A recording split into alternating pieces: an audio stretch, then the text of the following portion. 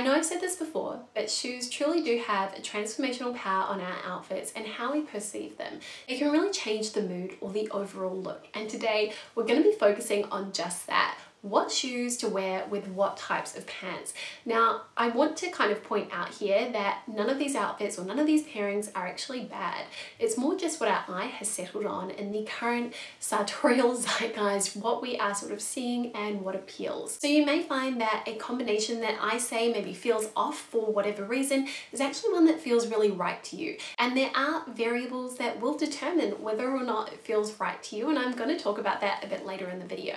Now, the pair of trousers that I'm going to be starting with is a pair of fluid drape trousers. They're these grey ones here. You'll have seen me wear loads. I'm going to link some alternatives because I know the shipping from Gentle Herd can be a bit of a nightmare. But the first thing that I want to point out is that you need to have your trousers tailored to the right length.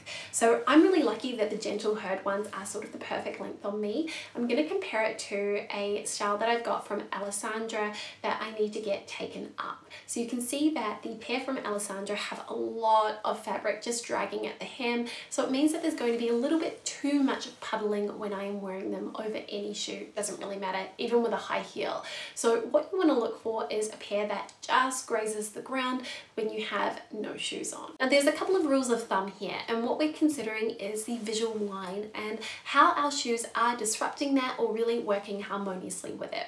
So starting with a sandal. Now sandal is a style that does expose a bit of our foot. So this is a style that I find is an exception with pretty much every style of pant because we do expect for there to be cutouts, for parts of our foot to be revealed and others to be concealed by the leather straps. Personally, I prefer how a dainty sandal looks just because you do have all that volume around your foot, which is a much wider or big element, and then having the daintier shoe has a slimmer proportion, which works really harmoniously. You could also do a chunkier sandal, but just remember this is going to add a lot more visual weight to the bottom of your outfit, so you need to think about how you are balancing that out on your upper half, possibly with something that is a little bit more oversized. Otherwise you have this huge disconnect with how slim fitting something is on top and then how chunky the shoe is on bottom. And this actually also applies to a boot as well. So I'm going to show you two different boot styles here. So you have the chunky lug sole style boot, which is still very much on trend, and you can see paired with these trousers it does feel quite heavy. There's a lot of visual weight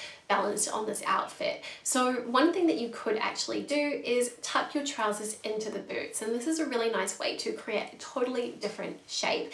May not be something that appeals to everybody, but I really like this combination. I actually prefer the way that trousers like this look with a slimmer boot, something that doesn't have an overly thick or platform sole. So something that feels a little bit more dainty. I especially like it with a square toe or with something that has a little bit more of a point to it. When it comes to flats, you could either opt for a ballet flat, which is a huge trend in terms of shoes for the season, or with a loafer. Now I prefer a loafer, and the reason being that it conceals more of the foot, and this allows you to maintain that visual line without creating any disruption, because when you do have a little bit of skin on show, it does cause this visual break, which can be a little bit jarring and throw your proportions off balance. So you can see with the loafer it fully conceals my foot as the trousers just drape over the top.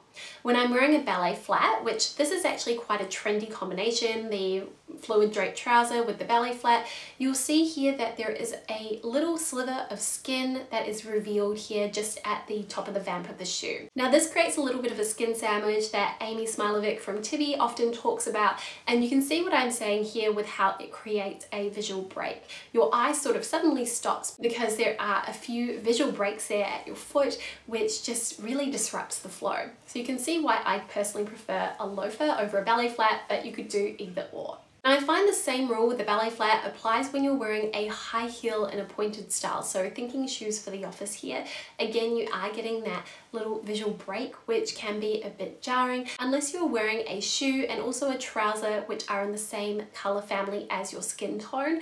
Then you're actually going to continue to have that long lean visual line, and it's going to make your legs look really long. Final pair of shoes to talk about are the sneakers, and I find that these work really well both with a high top or even with something that is a little bit chunkier.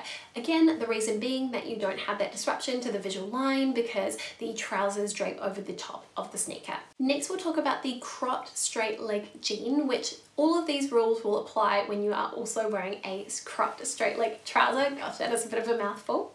So Again, when it comes to sandals, I find that a really nice dainty sandal is the type that works best. Ideally something that doesn't have a strap that goes across the front of the ankle, because that is going to create a visual break or a line here, and you will see this reflected in the high-heeled sandals that I'm wearing, because you do have that part of your ankle and your leg exposed. If you want to wear a high-heeled sandal, you may like to opt for a mule or something that doesn't have a strap right across the front of your foot, so something that is more of a slip-on style. My beloved slide sandals again also look really chic, and you can probably understand now why these have been one of my most worn shoes over the past few years. When it comes to a chunkier sandal, I would recommend, if you want to wear this style, to opt for something that again doesn't have a strap across the front of the foot.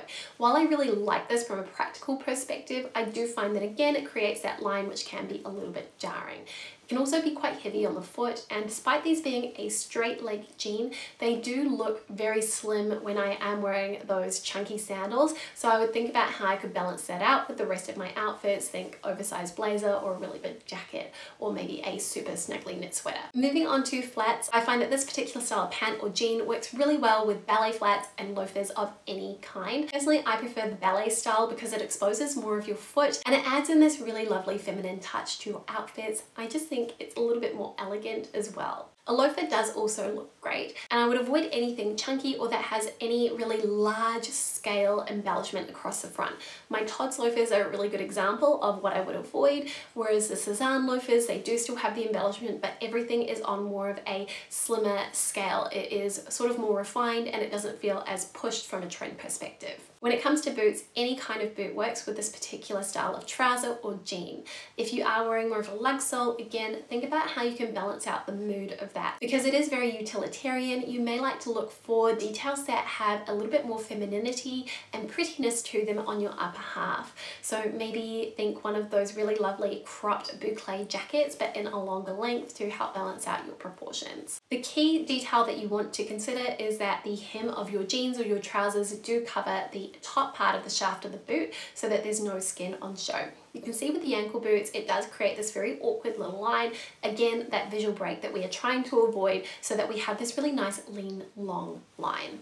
Now with sneakers, I find that high tops don't really work. You have these really awkward proportions here, and it just reveals that little awkward sliver of skin which we are sort of looking to avoid, and I just find it's not very well balanced. I much prefer something that is a little bit chunkier or even slimmer fitting on the foot. To me, this is very mum of duty style and definitely something that I have rocked myself. Finally, we have high heels, and these do work really nicely.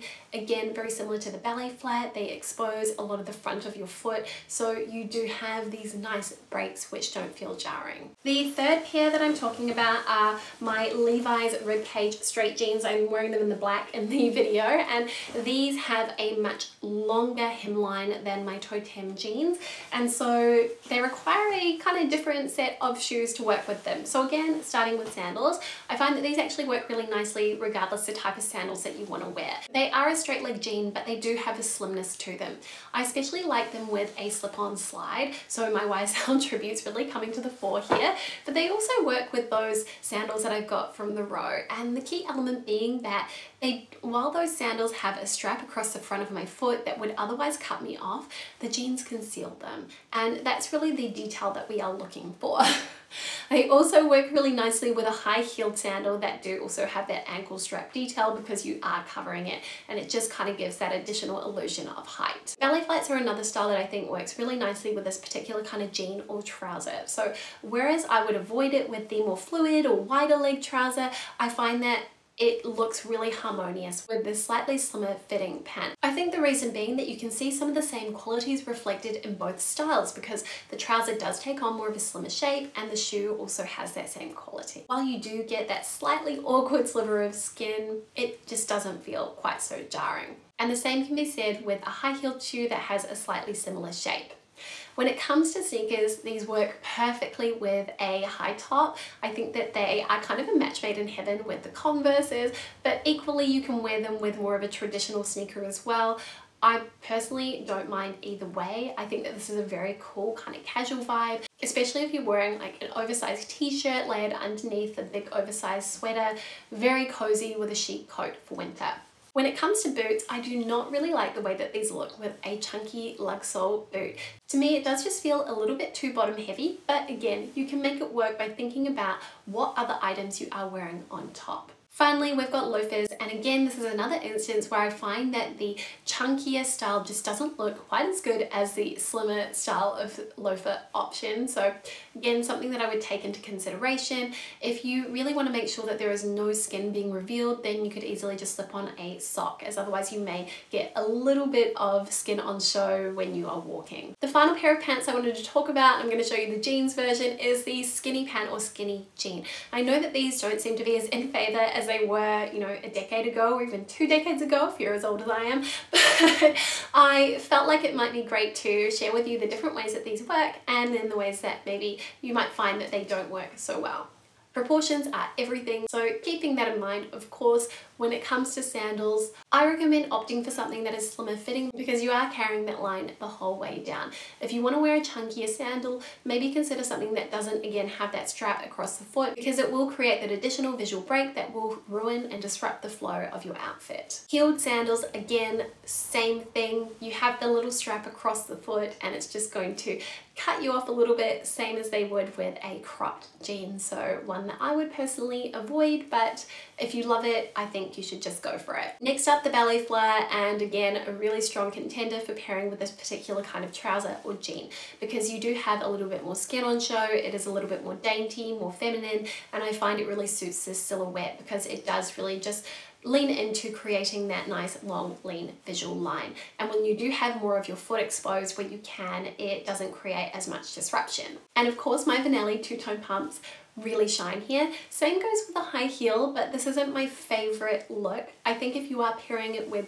some more kind of relaxed, eased out knitwear or even a blazer that is a bit oversized like the one I'm wearing right now that also has a bit more length to it, then you can really make it work. That is probably the way that I would opt to wear a skinny jean now with a pair of high heel pumps. Now, skinny jeans to me work really well with any kind of boot. Again, the thing to keep an eye out for is whether or not you're revealing any of those slivers of skin. So with a lug sole chunky boot, this is perfect as it has this really nice sort of heavy grounding appeal to it, and it's very utilitarian. And again, just worn with a super slouchy sweater, maybe a nice big trench coat or wool coat over the top, this is a really chic outfit. I think the key thing here is to make sure that your jeans tuck in really nicely to your boots. When you are wearing more of a cut-off ankle boot, you'll see with my old Everlane ones here that I don't really have any skin on show because the length of these skinny jeans meets the top of the boot perfectly, but you could avoid any kind of skin sandwich moments by wearing a matching sock. When it comes to loafers, the chunky loafer does work. However, I think it's best to avoid something with a lot of embellishment on it. So the pair that I'm wearing here is to illustrate more so the shape than anything else. I think that they work best with something that does have a little bit more of a slimmer, refined fit, like my Cezanne loafers or even the Sam Edelman loafers, the Gucci loafers, loads of options out there, and that's quite a very classic pairing. They also work really well with sneakers, but I wouldn't recommend wearing them with a high top. For me, this is a little bit awkward. It feels very much in that era of when I was sort of 14, 15, and there was a lot of that kind of punk rock bands coming out. You'd wear the skinny jean with your Converse and a band tee. It's a moment in time that personally I have moved on from, and I think probably many of you have as well. But again, if you love that look, I think just go for it. Probably the thing that I would recommend is opting for a high top that is all one color, so it's really seamless and that is very similar in tone to the jeans that you're planning to wear them with. I much prefer them with a traditional sneaker, something that is a little bit more low cut, that does have a little bit more heft to it, weight to it. I've got these ones here from Everlane, but even my Golden Boost sneakers, Oliver Cabell do a very similar style. Those are probably some other good options, and again, very kind of mom on duty style. So that kind of wraps everything up, and I really hope that you found this useful and that it gave you a good sense of which trouser and jean pairings you like with which shoes. And I think it's also just worth reinforcing that there are no hard and fast rules. A lot of the time when we are thinking about and considering these sorts of things, we're really talking to what we are looking for right now in this very moment. So what it is that our eye has settled on, and that's something that is going to be transient and change over time. If there's any particular pairing that you personally really loved, let me know, but I hope having that same base outfit really helped to illustrate my points. Thank you so much for spending some of your day with me, and I will see you next time with a brand new video. See you very soon. Bye.